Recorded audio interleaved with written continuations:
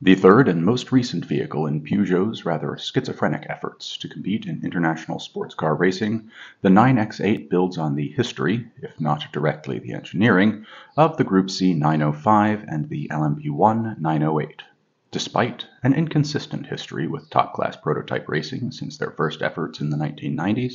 those efforts have been inarguably successful. The 905 managed 2 outright victories and 3 podiums at Le Mans across its 3 years of competition, with 1993 a complete podium lockout by the French manufacturer.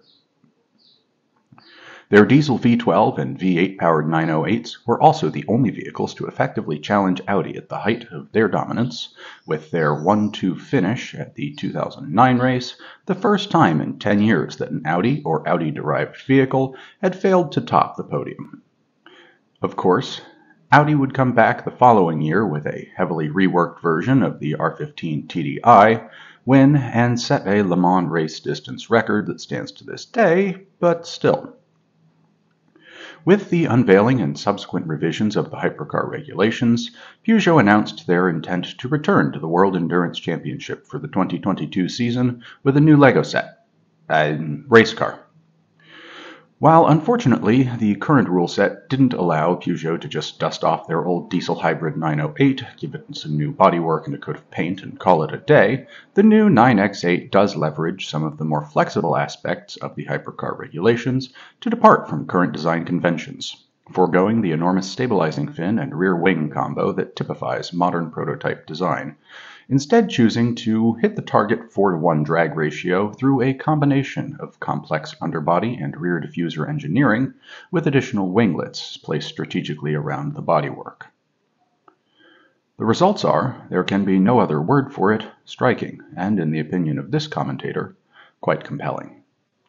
Underneath the unconventional bodywork lies a carbon fiber chassis, designed and built in-house by Peugeot, housing a similarly homegrown 2.6-liter twin-turbo V6, unsurprisingly mounted behind the driver, which provides its rule-limited 671 horsepower to the rear wheels, while the front wheels receive up to 268 horsepower from the onboard hybrid system, which was developed in conjunction with TotalEnergies and its SAFT division, and also uses a 900-volt high-density power storage system with Duracell scratched off and Peugeot written on each little battery in green crayon. Ferrari, I am reliably informed, used red crayon to label theirs, as is apropos.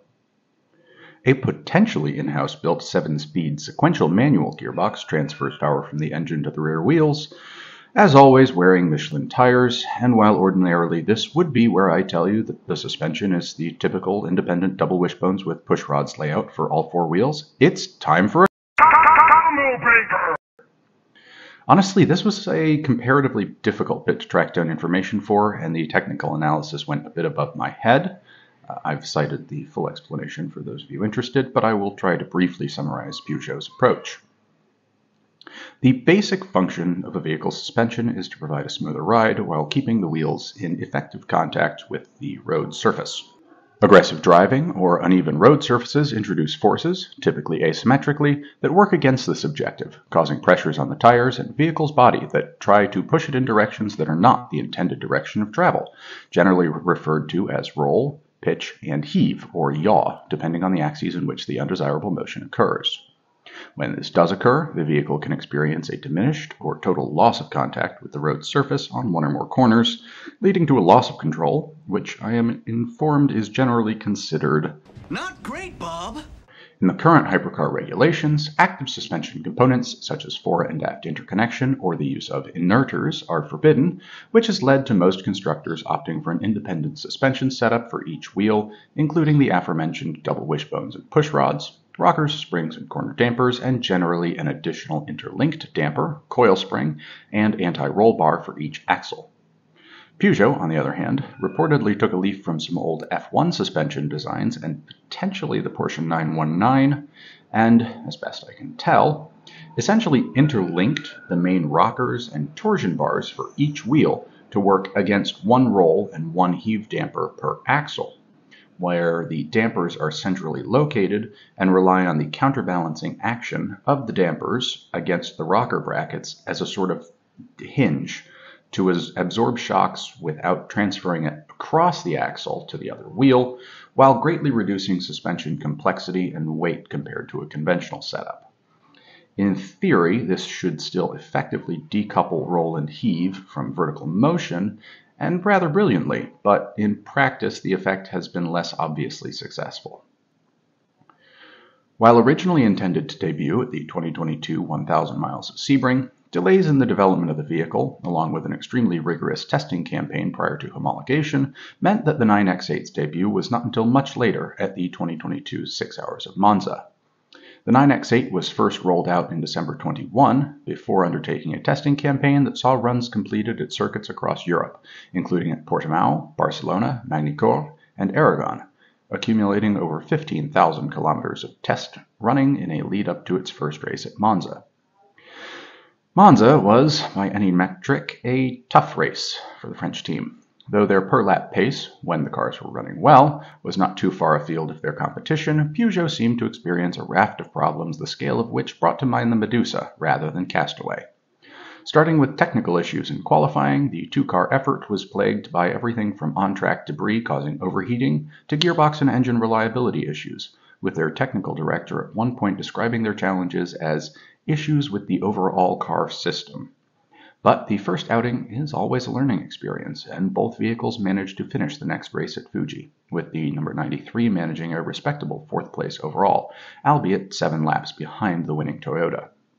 Both cars experienced an oil leak and turbo difficulties mid-race, dropping the number 94 to second to last place while it was repaired and finishing 20th overall, while the 93 experienced the issue later and, as such, learning from the number 94's issue, were leveraged to speed up repair times.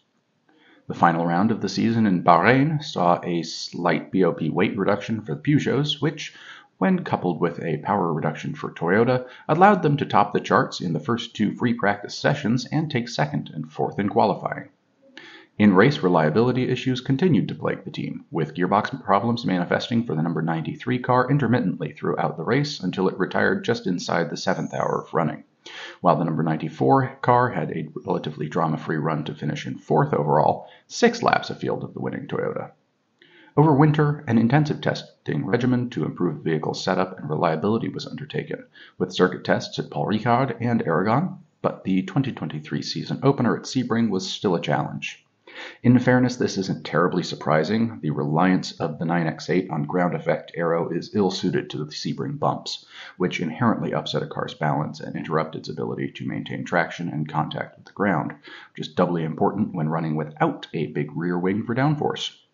Both cars experienced further gearbox problems, while additional hybrid issues saw the number 94 complete an insufficient distance to be classified, and the number 93 the last place finisher, 26 laps behind the winning Toyota.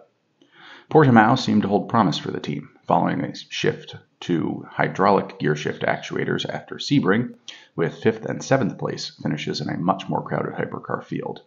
Spa saw improved reliability, but the Peugeots could not find a consistent pace, finishing a rather paltry 13th and 17th overall in the lead-up to Le Mans. Le Mans also saw improvements, including a very fun centenary livery, and work on both reliability and pace finally came good, with the number 94 car leading for portions of the evening and early morning hours before an off at the first chicane on the Mulsanne straight dropped it from overall contention, and engine issues in the final hour saw it spend significant time in the pits, leaving only to complete a final lap to be classified as a race finisher. The number 93 remained competitive until the 21st hour, when bodywork and power steering issues dropped it to its final classification of 8th overall. Hopefully the results bode well for the 9X8's competitivity at Monza, when it will have technically completed its first full season, admittedly on a bit of a skewed schedule. Anyway, for this week's call to action, not involving the 3 sacred words of YouTube, like, comment, subscribe. It's now officially summertime, and with the arrival of summer comes the arrival of hurricane season, at least for those of us who live on the eastern seaboard of the United States. Yay! It's also a worthwhile time to give some thought to disaster preparedness, both in the Floridian sense and the actual sense. Some states have sales tax holidays to help slightly lessen the financial burden of procuring items such as generators, power banks, radios, and miscellaneous other supplies for protecting your home and or yourself from weather-related damage. Several online resources have more details. Check your local listings and always make sure to have your freezer as full as possible several days before a storm may hit. The additional thermal mass will help things stay frozen for much longer if the power goes out, preventing defrosting and food spoilage. Have a good evening, everyone.